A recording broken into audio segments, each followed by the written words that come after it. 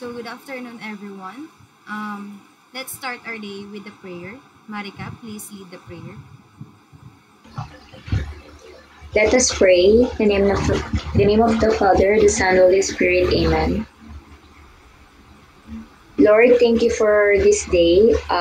Protect us every day and guide us in our everyday lives. In Jesus' name, amen. Okay. So, Andre, are there any absentees for today? There are no absentees for today, ma'am. That's good to hear. So, how's your day, class? It's good, ma'am. Good, ma'am. Okay. So, I hope everyone is doing well. So, our topic for today is all about present progressive affirmative.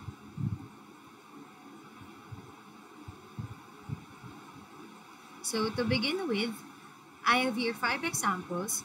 Try to analyze and construct a sentence using the given examples. So, let me do the first one.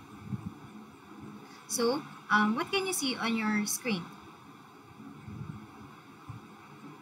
Anyone? Marcelo po. Okay, Marcelo, go. It's a baby, ma'am. Okay. So, what does the baby do? Ma'am, Yes, Andre? dancing po. Okay.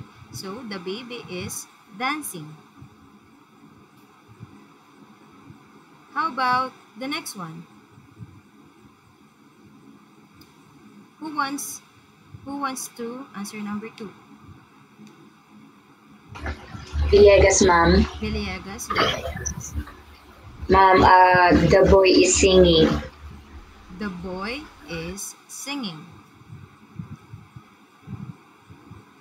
Then, the next example. Who wants to try? Marcelo po. Okay, Marcelo, go. The baby is crying, ma'am. The baby is crying. Very good. And for the fourth one, Makalim. Makale, go. The dog is barking. The dog is barking. And for the last example,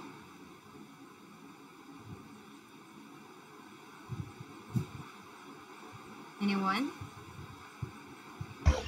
Villegas po. Okay, go, Villegas. The family is eating. The family is eating.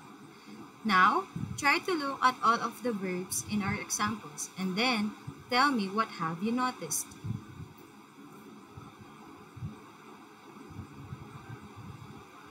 Anyone?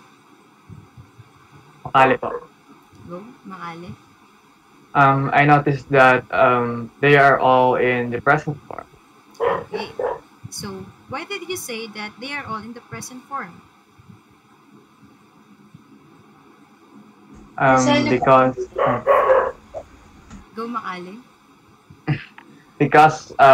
all the verbs ends with ing. Okay. So, how about the sentence pattern? What have you noticed?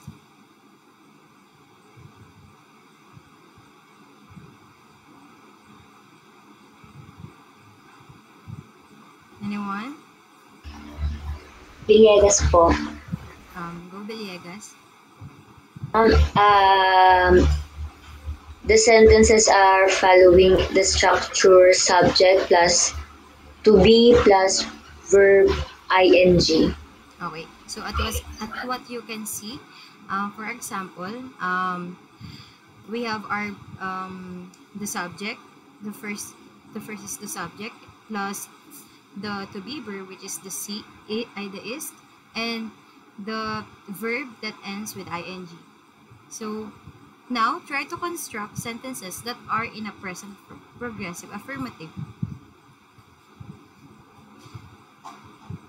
I need 3 volunteers to share their examples in class. Anyone who wants to go for the first one? Makali po. Okay, Makale. Go. Andre is playing some video games. Okay. So for the next example, Marcelo.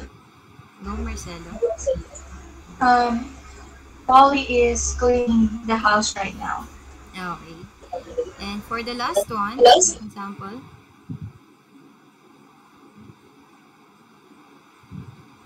who wants to try? Villegas, ma'am. Go Villegas. Grace and John are watching a movie. Okay. Great job. I'm glad that you observed our lesson well for the day. All the things that you said describe the present progressive form. Do you have any clarifications? None so far, ma'am. Okay, that's all for today's class. Thank you.